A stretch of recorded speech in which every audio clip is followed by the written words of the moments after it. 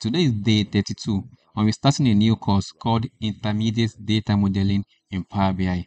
On the previous 4 live streams, we learned all about data model and building either star schema or snowflake schema data model.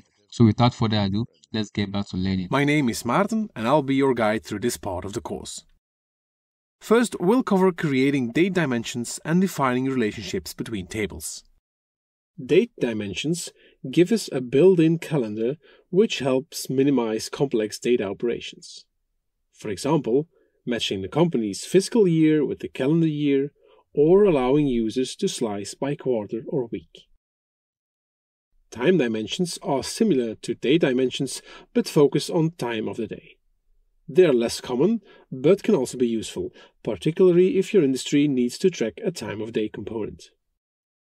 There are 3 common methods for creating a date dimension. The first is hosting a date dimension in the data warehouse. This allows you to easily update and share date dimensions with other services. However, this requires direct access to a database. Alternatively, you could store date dimension in a text file. Power BI support for text files is great, but the downside is that you'll need to create and update this text file manually.